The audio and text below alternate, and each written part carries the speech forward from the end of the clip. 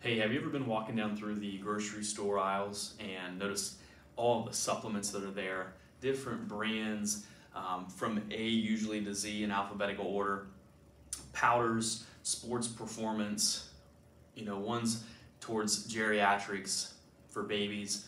It can be a very overwhelming category. And supplements are actually what we're going to talk about today, specifically one that we've really dove into lately in our practice and benefits alongside of that, which tonight we're actually going to be talking about magnesium.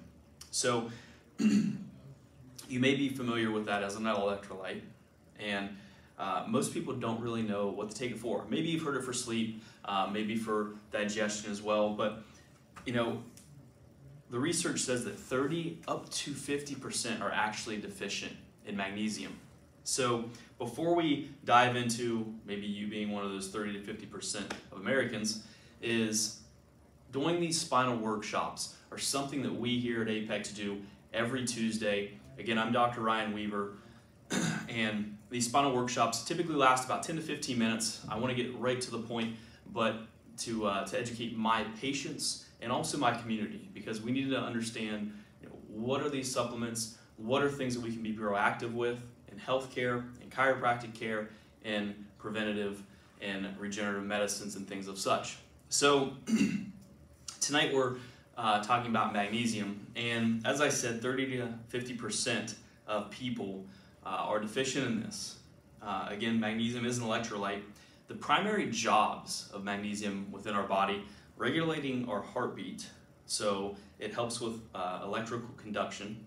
It serves as a cofactor for over 300 different enzymatic reactions. ATP production, so energy. DNA synthesis and repair. Fat metabolism, bone formation, are to name a few.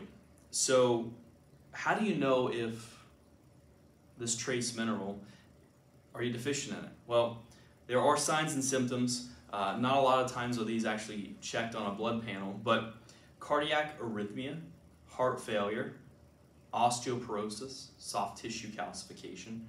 So again, back up to the jobs, they really correlate with these. Anxiety and depression, the one we're going to get into. Fatigue, tinnitus, aggression, muscle weakness, spasms, and tremors. So, with that in mind, the benefits to this, and one of the things I believe I talked about maybe in our nutrition, or one earlier this year, was chronic inflammation. So in our body, a deficiency of magnesium can lead to chronic inflammation. Again, this is where atherosclerosis and these buildups happen, because they make our arteries very sticky, and these things stick to those and clogs up our arteries. So cardiovascular health is one. Again, bone health. 60% of our stored magnesium is actually stored within our bones. Higher levels, a study showed, of magnesium, actually we had a higher increase in our density of bone.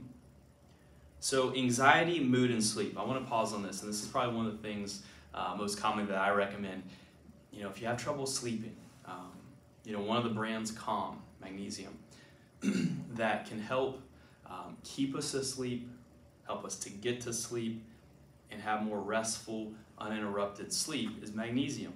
So that's probably one of the most common recommendations I have. Again, anxiousness, insomnia kind of goes with that as well. But one of the other things that I thought was very interesting is that magnesium can help with apoptosis, which is by definition programmed cell death. And what they related that to was anti-cancer immunity, that this can help and destroy defective cells before they actually become malignant. So you heard me mention the brand Calm. We also sell magnesium in our office, but those are the supplements. So above anything, we should try to get this from good, healthy foods first, and then if we have to supplement, again, that's what supplementation is, supplementing. So where to get these? Well, one that everybody may love here, dark chocolate is actually high in magnesium. Dark leafy greens, nuts and seeds as well, avocados, In the seafood department, fatty fish, oysters. You may have heard of this one, baked potato with actually eating the skin with that, bananas, and raisins. So, magnesium, an electrolyte, something we should look at, are we deficient in it or not? Again, you can ask your physician to test for that and check. But again, these are little things that we can add up to allow ourselves to be more proactive. Again, we go back to restful sleep. That is a point where our nervous system gets to relax amongst the busyness of the world that we live in. So again, a supplement is a supplement. So I always go back to what's the most important thing. Well, the first thing is our nervous system, our brain and spinal cord. So definitely have your spine checked. Make sure that's good. Make sure you're walking, what we talked about many years ago, these 3 10-minute walks, maybe following a meal that helps digestion, helps blood flow, and helps with that digestion that doesn't allow us to feel fatigued after we eat.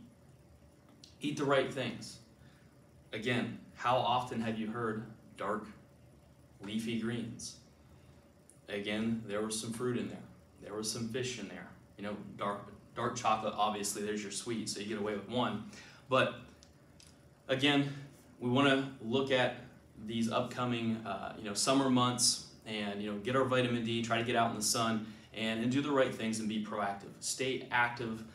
We usually don't have a hard time with that in the Midwest in the summer, but going into healthy habits to carry on in the fall and winter, these are things that we should do every single day. So I hope you learned something here, and we'll look forward to seeing you next week, which is, I believe, our open mic, which we're going to talk about a few surprise things that may really surprise you. So we'll look forward to seeing you then. Again, I'm Dr. Ryan Weaver. Every Tuesday we do these spinal workshops here at Apex Spinal Performance to bring our patients and you, our community, further education and the most recent up-to-date.